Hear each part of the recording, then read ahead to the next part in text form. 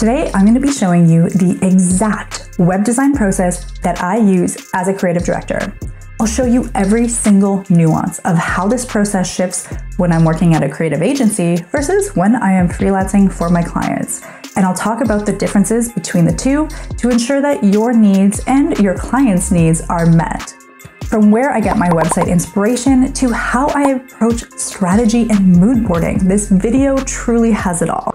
Hey friends, welcome back to the channel where we work to become better creatives together. Let's dive in. Here's the process that I run through. The only thing about this overarching process that really changes between freelance and agency is the timeline, the turnaround times, and the number of internal meetings. All of the other stages, more or less, remain the same from a broad sense, regardless if this is an agency project or a freelance project. Let me break them down. Phase 1, research. Number 2, client kickoff. Phase 3, strategy.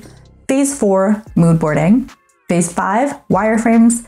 Phase 6, the website design. And Phase 7, development and launch. Now, let me break each one of these down for you. First up, initial research. Now, going into a client briefing, either at an agency or freelance, we always want to begin with a little bit of research. Once the client has signed, I start by looking into their brand on all platforms to ensure that I get a sense of how their holistic presence is being displayed for their target audience. I check things like their website, their TikTok, their Instagram. Every active platform that they have, I have a look at. This allows me to have an understanding of where they are, who they're speaking to, and then that gives me a threshold to understand when I have conversations with the client. That way, if there's a gap between where they want to be and where they currently are, I'll have a good understanding of that. When I'm freelancing, I will start by sending out a brand questionnaire template that I have for clients to fill out before we even get on our first call together. At the agencies I've worked at, the project manager or accounts person will send out the agency's templated version of this. These templates all vary a little bit, but for the most part, it includes questions about the client's brand, their target audience, and the objectives of the project. Now, let me break the questionnaire down. You want to begin by asking some general questions. Often it's a good idea to understand the foundation or background story of the business, where it came from, its history, and why it was founded in the first place. Then asking about the future of the company. What is their vision in 5, 10, 15, 20 years? What are some of the goals that they have? This gives you a good understanding of the direction that the business is heading. Now, let's ask some questions to understand what value the business provides. A question here might be, what problems does your business solve for your customer? We then ask about the unique selling points. Often this question will look like, why would a customer choose you, or what sets you apart from your competition? Another area to confirm is their target audience. This is a little bit of a tricky one because sometimes business owners will think of their target audience as one set of people and not always understand that there's a whole untapped potential other group of customers that they just weren't aware of. In an agency setting, our strategy team will confirm this by doing research. Often they'll do interviews, they'll look at studies, or look at social listening. They'll then use all of this data to identify the current or core target audience, but then they'll also provide notes about the secondary target audience and then the untapped potential of a third target audience. When I'm freelancing, often I don't have this capacity, so generally speaking, we'll just focus on the first and second target audience, unless there's a strategist who I'm freelancing with me as well, which thankfully does actually often happen. Next up, you want to ask your clients who their main competitors are. It's not a bad idea to get an understanding about them from your client, so asking any follow-up questions here is a great method. Things like, what do you like about them? What do you dislike about them? Or why might one of your customers go to one of your competitors? If your client has established their branding, hopefully they have something called brand guidelines. Getting a copy at this point is going to save you a ton of time. If not, you're going to need to ask them about their branding. I personally like to start by asking them to describe the essence of the brand in singular words. Things like trustworthy, edgy, luxury, friendly. The next set of questions in the questionnaire often focus on tactical elements, things like timeline and deliverables. If you can confirm if the client has done any brand guidelines like I mentioned, if they have asset libraries, if they have an established tone of voice, basically you're looking for anything that is going to be integral to building out the website to ensure that it's on brand and cohesive. Next up, the client kickoff meeting. When I'm freelancing or at an agency, I love to be in the room with the client to hear these answers directly from them.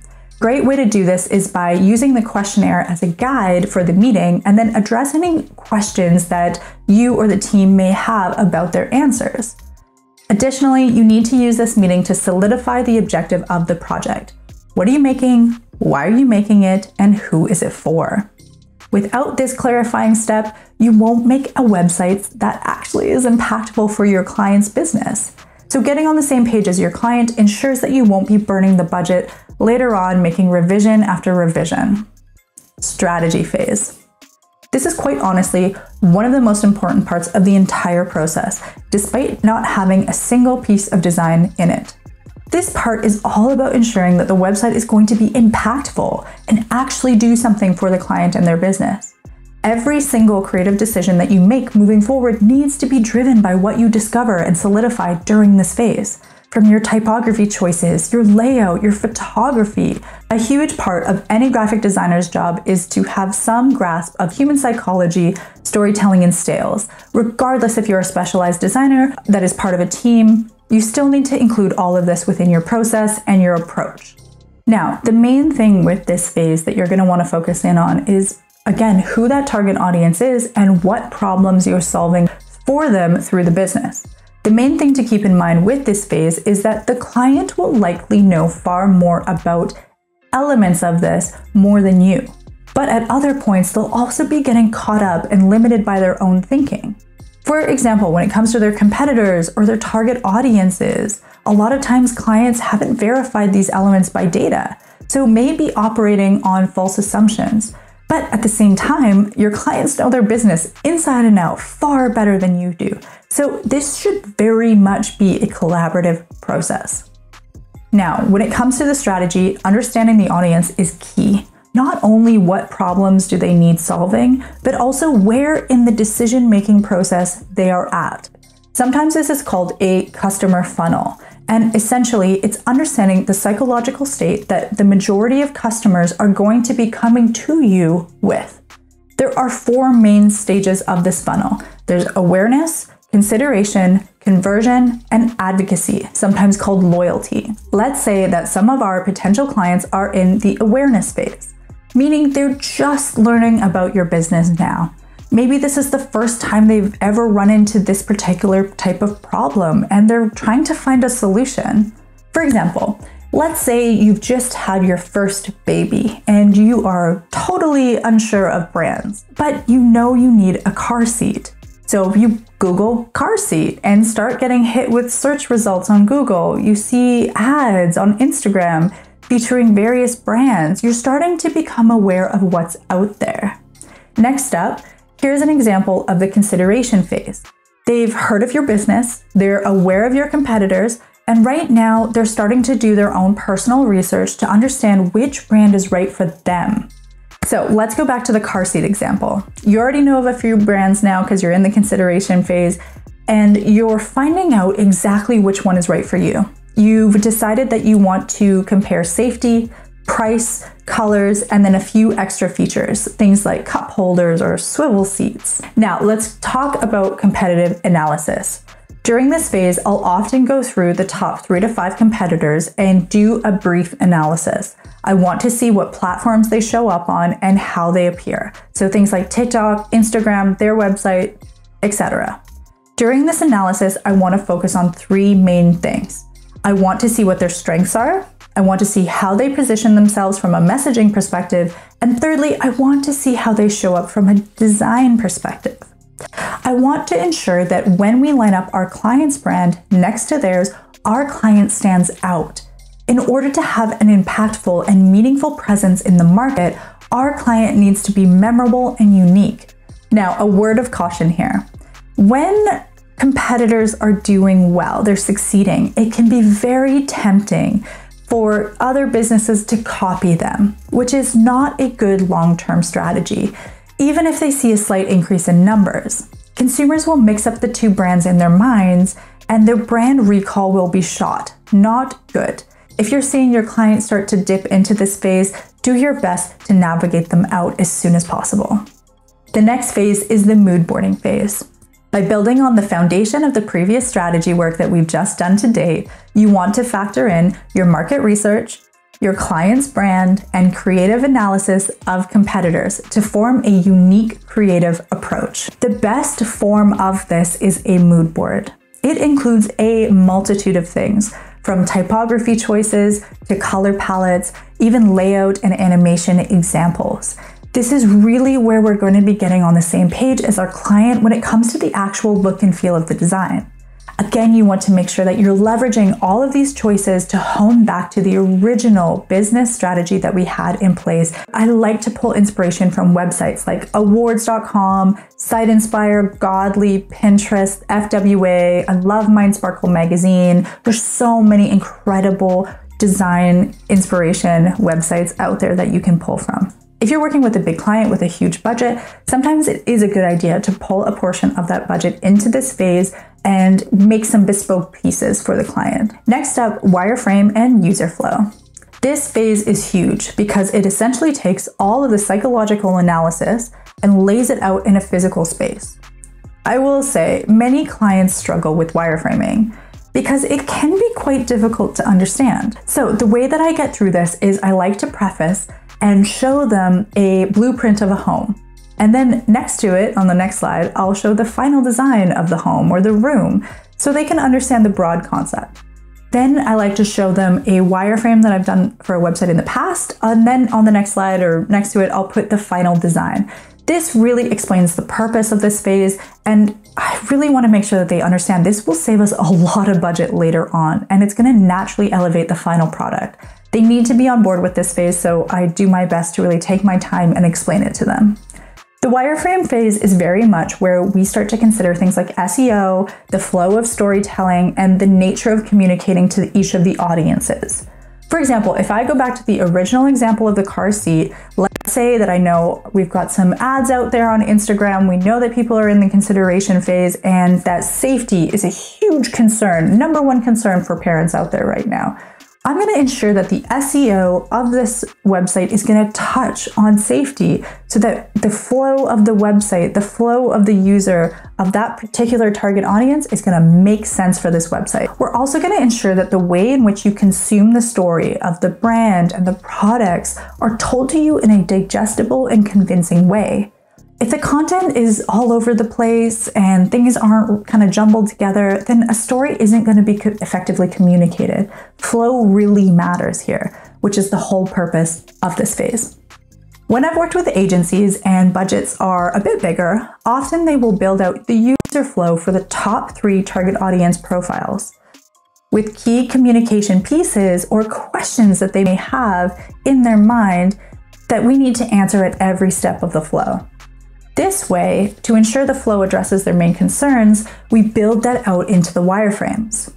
You want to ensure that you're addressing each of the questions that the target audience may have, or barriers of entry, hesitations, and then define any actions that you want them to take. This is really where the sitemap comes in, and this is a key part of the wireframing process. Your sitemap can vary. It can be huge, very, very big, like from a big organization. Like for example, Apple, they'll have multiple main pages, multiple sub-pages, landing pages, product pages, or it can be very small and simplistic.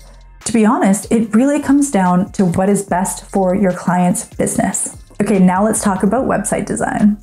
Once all of the work has been signed off on, it is now time to put everything together. The colors, the typography, the images, logos, the wireframes, objectives, it all comes together at this point. When I'm in an agency setting, oftentimes we will have a copywriter join in to help write the content. And at other times, during freelancing, sometimes I'll take a little bit of that myself, I'll collaborate with the client, but really it can be all about What works best for you, what works best for your budget, and what works best for your client, assuming you're able to hit those storytelling objectives. Now, me personally, I do all of my website designs in Figma. That's what works best for me, and I love it. During this phase, you want to hit two main things. Firstly, you want to ensure that you are designing for various sizes, like mobile and tablet. Don't just do desktop. And the second thing that you want to do is ensure that you are keeping a running document of notes for any interactions or animations. This is going to be huge for creating your development document later on. If you want to level up your game, I strongly recommend getting in the habit of creating even basic design systems and reusing components throughout the web design process, as it speeds up your process, it speeds up the development process, and it streamlines user flow throughout the website.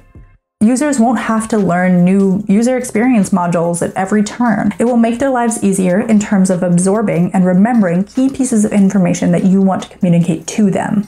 The most obvious places to reuse elements are going to be your footer, your buttons, navigation, and then any other components or modules that you expect to see on multiple pages throughout. Ensuring consistency of typography, colors, sizes, and padding is also key. This not only benefits the development process and the QA process, but most importantly, it makes the experience way more enjoyable for the end user. If you're new to web design, I would strongly recommend doing a dive into accessibility and accessibility guidelines. There are so many reasons to care about accessibility of your website. First and foremost is that if you're not considering it, then you're not designing an inclusive experience. You're naturally going to alienate many potential customers for your client. And additionally, depending on the country that you're in, there are many legal repercussions if you do not. Once you get your clients to sign off on the design, then the development process begins. Either this is done through a team of developers if you're at an agency, or if you're freelancing, then often it will be another freelancer or company that has been freelanced out. I believe strongly in maintaining a good relationship with your developer, as this is where your designs either live or die.